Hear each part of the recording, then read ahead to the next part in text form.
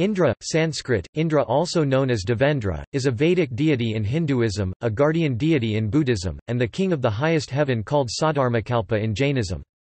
His mythologies and powers are similar to other Indo-European deities such as Zeus, Jupiter, Perun, Thor, and Odin. Wotan. In the Vedas, Indra is the king of Svarga heaven and the Devas. He is the god of the heavens, lightning, thunder, storms, rains and river flows. Indra is the most referred to deity in the Rigveda. He is celebrated for his powers, and the one who kills the great symbolic evil malevolent type of Asura named Vritra who obstructs human prosperity and happiness. Indra destroys Vritra and his deceiving forces, and thereby brings rains and the sunshine as the friend of mankind. His importance diminishes in the post-Vedic Indian literature where he is depicted as a powerful hero but one who is getting in trouble with his drunken, hedonistic and adulterous ways, and the god who disturbs Hindu monks as they meditate because he fears self-realized human beings may become more powerful than he. Indra rules over the much-sought Devas realm of rebirth within the samsara doctrine of Buddhist traditions. However, like the Hindu texts, Indra also is a subject of ridicule and reduced to a figurehead status in Buddhist texts, shown as a god that suffers rebirth and redeath. In the Jainism traditions, like Buddhism and Hinduism, Indra is the king of gods and a part of Jain rebirth cosmology.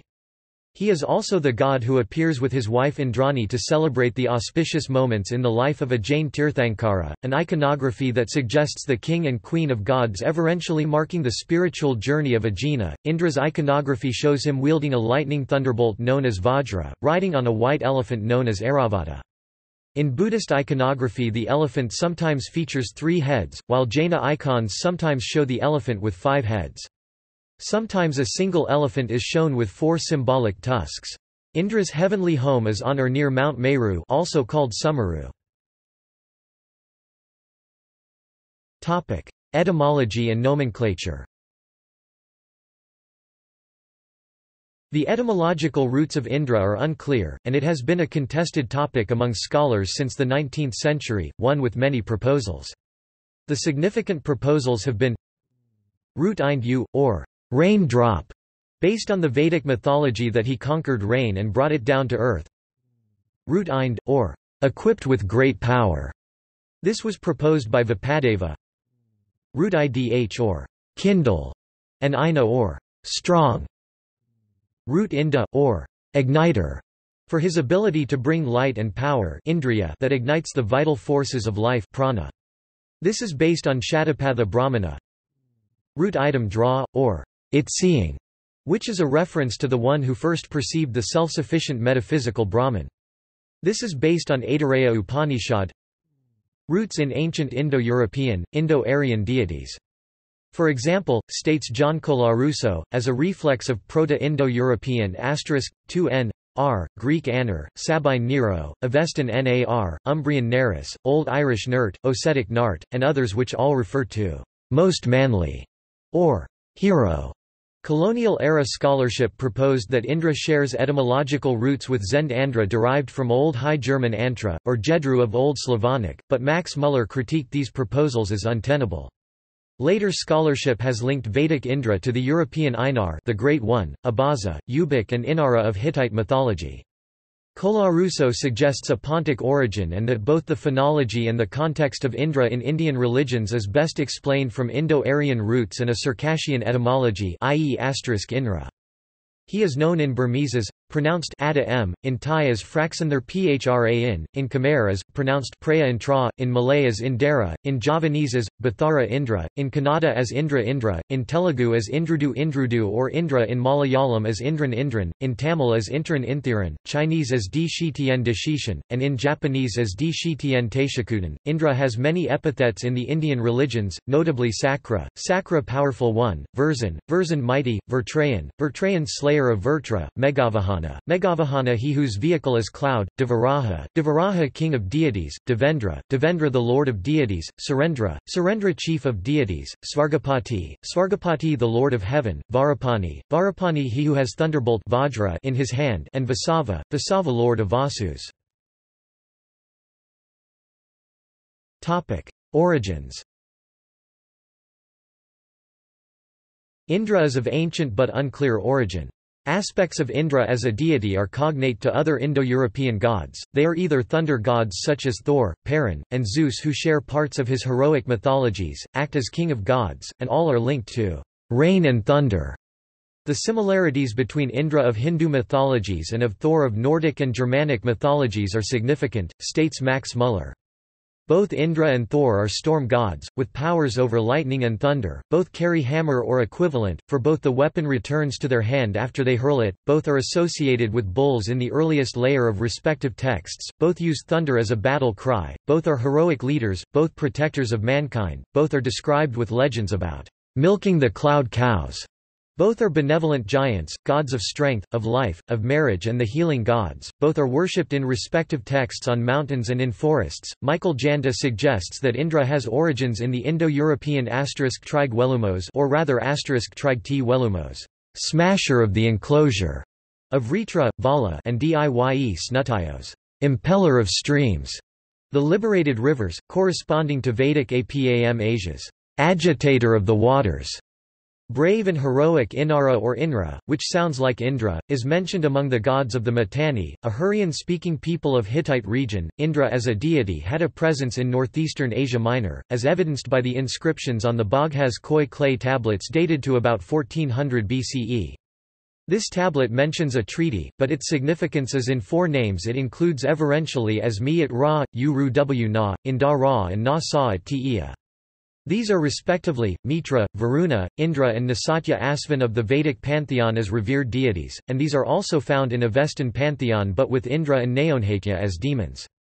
This at least suggests that Indra and his fellow deities were in vogue in South Asia and Asia Minor by about mid-2nd millennium BCE. Indra is praised as the highest god in 250 hymns of the Rigveda, a Hindu scripture dated to have been composed sometime between 1700 and 1100 BCE. He is co-praised as the supreme in another 50 hymns, thus making him one of the most celebrated Vedic deities. He is also mentioned in ancient Indo-Iranian literature, but with a major inconsistency when contrasted with the Vedas. In the Vedic literature, Indra is a heroic god.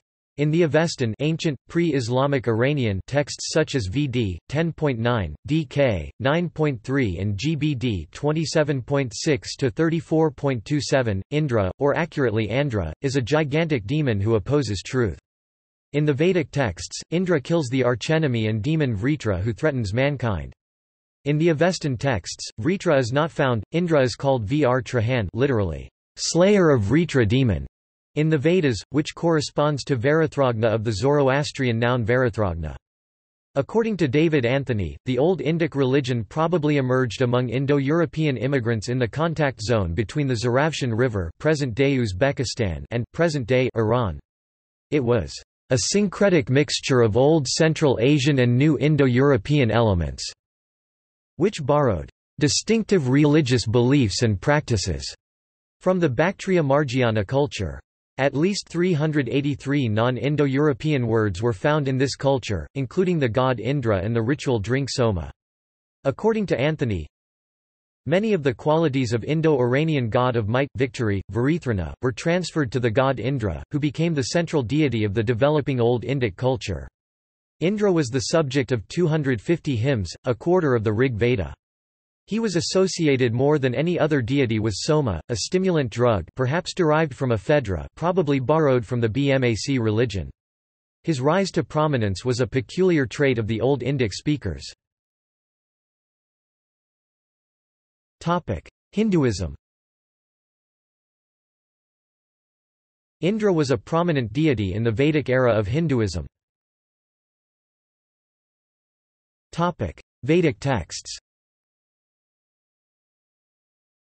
Over a quarter of the 1,208 hymns of the Rigveda mention Indra, making him the most referred to deity than any other. These hymns present a complex picture of Indra, but some aspects of Indra are oft repeated. Of these, the most common theme is where he as the god with thunderbolt kills the evil serpent Vritra that held back rains, and thus released rains and land-nourishing rivers. For example, the Rigvedic hymn 1.32 dedicated to Indra reads, "The hymns of Rigveda declare him to be the king that moves and moves not, the friend of mankind who holds the different tribes on earth together." In one interpretation by Oldenburg, the hymns are referring to the snaking thunderstorm clouds that gather with bellowing winds. Indra is then seen as the storm god who intervenes in these clouds with his thunderbolts, which then release the rains nourishing the parched land, crops and thus humanity. In another interpretation by Hillebrand, Indra is a symbolic sun god and Vritra is a symbolic winter giant, historic mini-cycles of ice age, cold in the earliest, not the later, hymns of Rigveda. The Vritra is an ice demon of colder Central Asia and northern latitudes, who holds back the water. Indra is the one who releases the water from the winter demon, an idea that later metamorphosed into his role as storm god. According to Griswold, this is not a completely convincing interpretation, because Indra is simultaneously a lightning god, a rain god and a river helping god in the Vedas.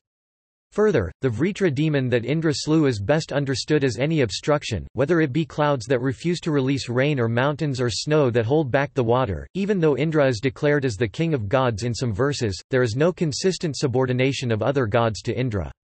In Vedic thought, all gods and goddesses are equivalent and aspects of the same eternal abstract Brahman, none consistently superior, none consistently inferior. All gods obey Indra, but all gods also obey Varuna, Vishnu, Rudra and others when the situation arises. Further, Indra also accepts and follows the instructions of Savitar, solar deity. Indra, like all Vedic deities, is a part of henotheistic theology of ancient India. Indra is not a visible object of nature in the Vedic texts, nor is he a personification of any object, but that agent which causes the lightning, the rains and the rivers to flow. His myths and adventures in the Vedic literature are numerous, ranging from harnessing the rains, cutting through mountains to help rivers flow, helping land becoming fertile, unleashing sun by defeating the clouds, warming the land by overcoming the winter forces, winning the light and dawn for mankind, putting milk in the cows, rejuvenating the immobile into something mobile and prosperous, and in general, he is depicted as removing any and all sorts of obstacles to human progress. The Vedic prayers to Indra, states Jan Gonda, generally ask, "Produce success of this rite, throw down those who hate the materialized Brahman." Indra is often presented as the twin brother of Agni, fire, another major Vedic deity. Yet, he is also presented to be the same, states Max Muller, as in Rigvedic hymn 2.1.3, which states, "Thou Agni, art Indra, a bull among all beings, thou art the wide-ruling Vishnu, worthy of adoration. Thou art the Brahman." He is also part of one of many Vedic trinities as Agni, Indra and Surya, representing the creator, maintainer, destroyer aspects of existence in Hindu thought. Upanishads. The ancient Aitareya Upanishad equates Indra, along with other deities, with Atman, soul, self, in the Vedanta's spirit of internalization of rituals and gods. It begins with its cosmological theory in verse 1.1.1 by stating that, "In the beginning, Atman, verily one only, was here, no other blinking thing whatever, he bethought himself, let me now create worlds." This soul, which the text refers to as Brahman as well, then proceeds to create the worlds and beings in those worlds wherein all Vedic gods and goddesses such as sun god, moon god, Agni and other divinities become active cooperative organs of the body. The Atman thereafter creates food, and thus emerges a sustainable non-sentient universe, according to the Upanishad.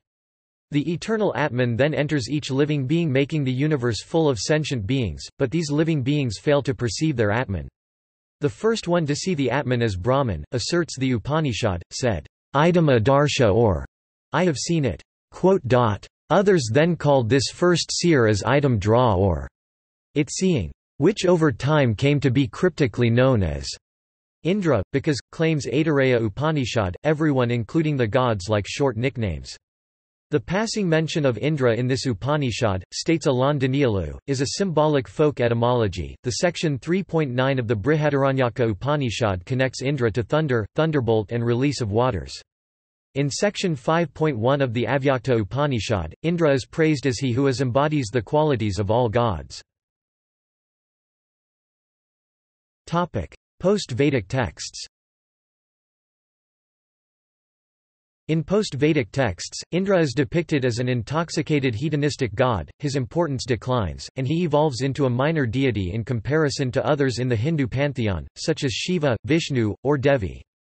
In Hindu texts, Indra is sometimes known as an aspect avatar of Shiva. He is depicted as the father of Vali in the Ramayana and Arjuna in the Mahabharata. He becomes a source of nuisance rains in the Puranas, out of anger and with an intent to hurt mankind. But, Krishna as an avatar of Vishnu, comes to the rescue by lifting Mount Govardhana on his fingertip, and letting mankind shelter under the mountain till Indra exhausts his anger and relents. Also, according to Mahabharata, Indra, disguised himself as a Brahmin, approached Karna and asked for his kavach and kundal as a charity. Although being aware of his true identity, Karna peeled off his kavach and kundal and fulfilled the wish of Indra. Pleased by this act, Indra gifted Karna a dart called Vasavi Shakti. Sangam literature 300 BCE to 300 AD. Sangam literature of the Tamil language contains more stories about Indra by various authors. In Silapathikaram, Indra is described as Maalai Venkudai Manavan, Malaivan Kutai Manavan, literally meaning Indra with the pearl garland and white umbrella. The Sangam literature also describes Indira Visa, festival for Indra, the festival for want of rain, celebrated for 1 full month starting from the full moon in Uttrai, later name Satarai, and completed on the full moon in Puyasi, Vaikasi, which coincides with Buddhapurnima. It is described in the epic Silappatikaram in detail. Relations with other gods. In the Hindu religion, he is married to Shachi, also known as Indrani or Pulomaha. Indra and Shachi have 2 sons, Chitragupta and Jayanta, and 2 daughters, Janti and Devasena. Goddess Janti is the spouse of Shukra, while goddess Devasena marries the war god Kartikeya. Mythology. In the Brahmavaivarta Purana, Indra defeats Vrtra and releases the waters. Indra asks Vishvakarma to build him a palace, but ultimately decides to leave his life of luxury to become a hermit and seek wisdom. Horrified, Indra's wife Shachi asks the priest Brihaspati to change her husband's mind. He teaches Indra to see the virtues of both the spiritual life and the worldly life.